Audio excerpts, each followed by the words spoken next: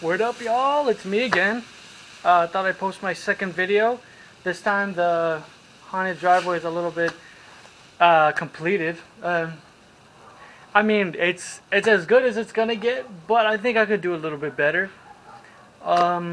Anyway, thought I'd show you a little walkthrough during the day. This is my jumpsuit for later. Okay, here we go. Check out spider webs, more garbage bags, more garbage bags. Bub's still chilling in here. Say what's up, Bub. Blood, more garbage bags. And then the haunted driveway, which appears to have been painted red while I was probably chilling in the back. Anyway, so you see, this is what people are going to see when they come in.